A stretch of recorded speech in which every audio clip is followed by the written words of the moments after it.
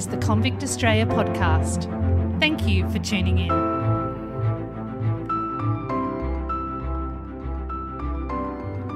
At 3 o'clock in the morning on the 10th of January 1868, the Hougoumont cut through the mist and quietly sailed into Fremantle, carrying with it 279 male prisoners. The 14,000-mile trip had been fairly uneventful, but for some, the 89-day voyage from Britain had been the most bleak and miserable of their lives. 62 of the convict men on board were political prisoners from Ireland who had been caught the year before for their involvement in the Fenian movement. Down in the depths of the ship, a Fenian by the name of John Boyle O'Reilly described his experience. Quote, "Only those who have stood within the bars and heard the din of devils and the appalling sounds of despair, blended in a diapason that made every hatch-mouth a vent of hell, can imagine the horrors of the hold of a convict ship." End quote. John had originally been sentenced to death for withholding his knowledge that a mutiny was being planned. A date had even been set for his death by firearm, but his sentence was commuted to 20 years. Before he was arrested, he had worked as a reporter. John had a sunny personality and easily made friends, a very useful trait when trying to uncover a story. As they approached the shore, the Fremantle Prison, or the convict establishment as it had been previously known, loomed large. The limestone building had been built using the blood, sweat and tears of convicts and domineered the landscape and town of Fremantle. Nearly 10,000 convicts had passed through its gates since 1850. It was here that John and his fellow Fenians and convicts would be processed and assigned work. Sometime later, they were led in groups from the ship. John looked around, taking in the surrounds, and realised that the establishment wasn't the only prison, but so too was the thick, uninviting, wild bushland. But he was not to stay in Fremantle for long. He, along with other convicts from his ship, were sent to Bunbury, a coastal town which lay south of Fremantle. There they were split into gangs to work on building roads through the dense bush that was just outside the town. At Bunbury, they toiled from sunrise to sunset, with the searing sun beating down on them. The intense, suffocating heat was a complete contrast to their former lives in Ireland. The days were monotonous, and as they performed their back-breaking work, many convicts entertained ideas of ending their life. One poor soul was so desperate that he cut his left wrist, hoping to put an end to his misery. But after fainting away, he was led away and restored back to health. Others tried to stay positive by reminding themselves that they could be completing their sentence in the overcrowded, dark-infested prison cells back in England. At least here, they were outside in nature, breathing fresh air in open spaces. John's thoughts always turned to the same thing: escaping. He knew he could not survive 20 years of this. There were only two ways to escape: through the bush or by the ocean. The bush was considered suicide, as men before him had tried and died or turned back due to starvation and thirst. That's if the native trackers didn't find you first. John put his energy into becoming a hard worker and soon caught the attention of his overseer. For his good conduct, he was pulled away from the harsh work and was entrusted with a new task of running errands and delivering reports to the convict depot. It was around this time that he began confiding in the local reverend, Father McCabe. John had almost reached his limit. He felt so desperate that he told Father McCabe that he was considering making a break for it into the bush. The father's response was, quote, "It is an excellent way to commit suicide. Don't think of that again. Let me think out a plan for you." End quote. Months passed, and John became increasingly impatient. Finally, the father devised a plan and set it in motion. He enlisted the help of a man named Maguire and asked him to use his contacts with the New Bedford Whaling Company to stow John away on board their vessel. 3 of their whaling vessels were due to arrive in February. John agreed to wait the 2 months until they arrived. When February was upon them, Maguire approached John with good news. Captain Baker of the whaling ship Vigilant had agreed to smuggle him out of the colony, but he wanted John to row out of Australian waters and meet him. On a warm summer's evening in February, John made his move. He managed to slip out and make his way to a predetermined hiding spot at the edge of the woods and holed up under a huge gum tree. There he waited until around midnight, when he heard Maguire whistle the St. Patrick's Day tune, signalling it was time to move out and start his escape. John, Maguire, and a friend of Maguire's rowed throughout the night, where they met a boat waiting for them. John boarded the boat at daybreak, and an oarsman rowed him to the southern point of Geograph Bay to wait for the passing Vigilant. John had brought no food or water with him. He spent the night on the shore and woke with terrible hunger pains and yearning for a drink. The day was hot, and he spent it waiting for Maguire to come back to him with food and water.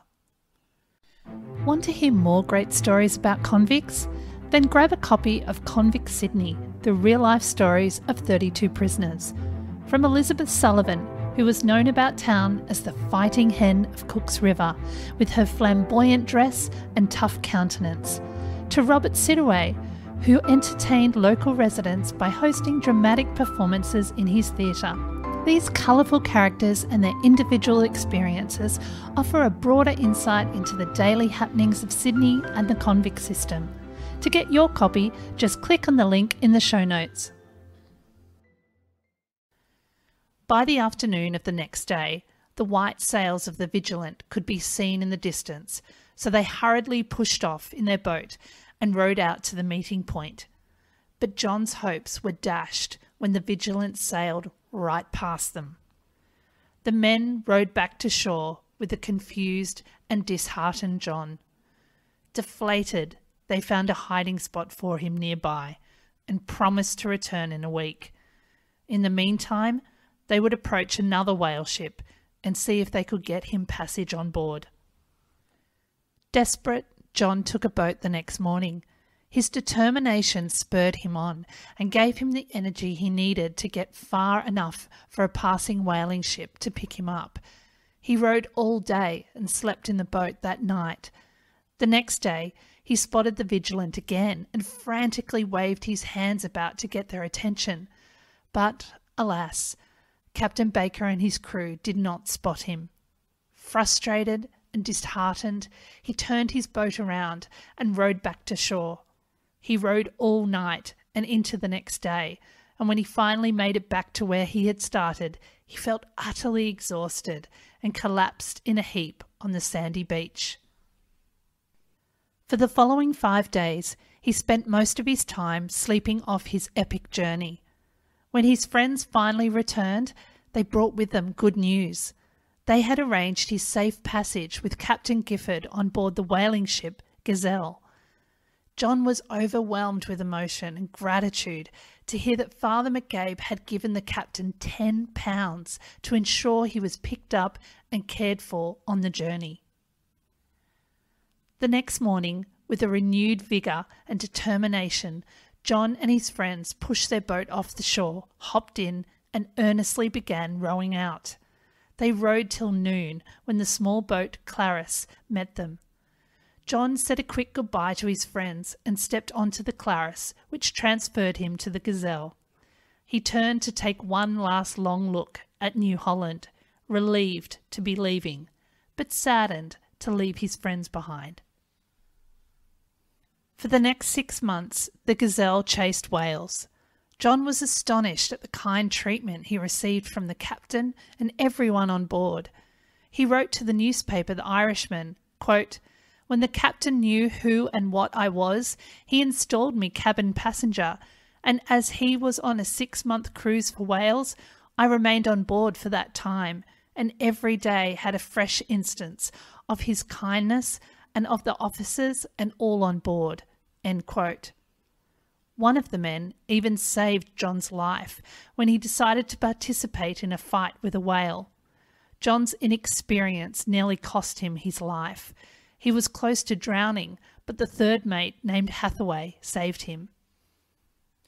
The Gazelle made many stops along their journey, and rumours spread that John was on board, being aided in his escape attempt by the captain. When the vessel reached the British-occupied island of Rodrigues, which lay roughly 560 kilometres off Mauritius, the governor was waiting for them. He and his officers came on board, demanding that Captain Gifford hand John over. At that point, the chief mate spoke up. Pointing up to the stars and stripes flying from the mast, he said, quote, "I know nothing of any convict named O'Reilly who escaped from New Holland, but I did know Mr. O'Reilly, who was a political prisoner there, and he was on board this ship, but you cannot see him. He is dead." End quote. Not entirely convinced, the governor had no choice but to leave the ship. The Gazelle pressed on. They had intended to stop at Mauritius, but the captain did not want to risk John's capture by the English. When they reached the waters off the Cape of Good Hope, the captain accompanied John in a small boat, and together they rowed out to another vessel called the Sapphire. The Sapphire was under the charge of Captain E.J. Cedars. Captain Gifford explained John's situation and asked Cedars if he would take him the rest of the way to New York. John said goodbye to Captain Gifford and thanked him profusely for all that he and his crew had done for him. Not only had they given him passage and saved him in Rodrigues Island, but they had also taken up a collection of money to help him on the next leg of his journey. John had been overwhelmed by their generosity and made a promise to himself to repay them someday. True to his word, Captain Cedars delivered him safely to the shores of New York. Before parting, he looked John square in the eyes and, quote, shook hands warmly with the felon and said he wished he could save a dozen of O'Reilly's countrymen, end quote. Captain Cedars handed him more money from himself and the chief mate of the Sapphire before sailing away. John was so moved by all the compassion and help he had received on his journey. John was never recaptured and soon became an American citizen. He established himself in Boston, working first as a journalist, then eventually becoming a part owner of the Pilot newspaper. John never forgot the kindness he was shown and strove to repay all that had helped him. He wrote to several newspapers acknowledging the men who had assisted him. He had written to the Irishman imploring, quote, should anything happen to me, the gentleman who assisted me shall not lose his money, end quote. The years passed by, but John just couldn't shake the thought of his Fenian friends that he'd left behind doing hard labour back on the road gangs in New Holland. In 1875, he, along with the help of some others, devised a cunning plan to rescue their friends. But you'll have to wait till the next episode to hear that story. Oh, before you go, if you'd like to see photos of John, please head to the Convict Australia Instagram page. Links are in the show notes. Bye for now. Thank you for listening to the Convict Australia podcast. If you'd like to show your appreciation and get more involved, there are a number of ways you can. The first is by signing up to Convict Australia on Patreon, and you will get some perks like the Convict Australia Newsletter.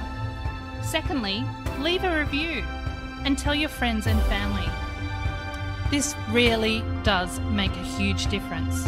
And lastly, join the Facebook and Instagram group Convict Australia. All the links I've mentioned will be in the show notes. Thank you again. Till next time.